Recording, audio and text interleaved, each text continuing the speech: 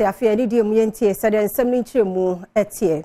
Meka say nipa ku bi yesusu se womo eye asrafo abawuram wo Garu kuro mu ama womo abrobro nipa mu ebi wo Garu mansin mu apa East Mountain mu na onse kwasi ada na homache na saade no koso Adom TV etwaso.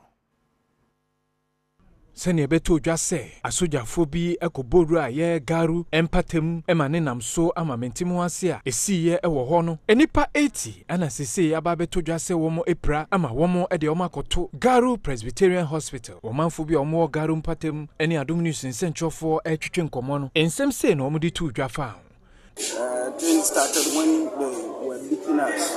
They made us to roll on the ground, made us to hop, and we were now kept in one place around the community center where we started receiving all sorts of lashes. We received beatings for more than 2 hours. We were in the room, I and my husband. So they came and they were knocking. So we thought they were armed robbers. So we defended ourselves, not knowing that they were soldiers. So they came in and started scattering our room, asking us to bring out gas, which we don't have. All our rooms, our doors, they break everything and started beating my husband.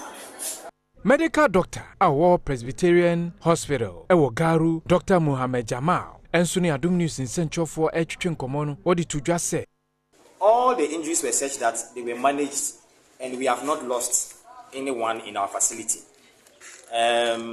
If you look at the total number from those who sustained minor injuries to those who sustained very severe injuries, I think that for now, as at now, even though the list is being updated, we have up to 55 young men.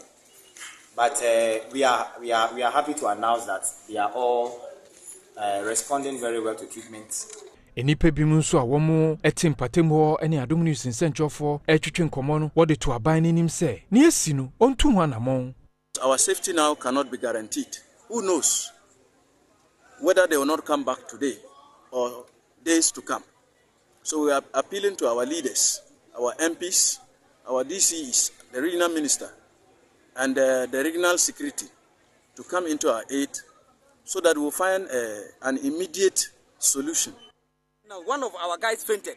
Whether he will survive it or not, we are not in the picture. We don't know what has happened. Some of our members are not there. They've taken them away. In fact, it's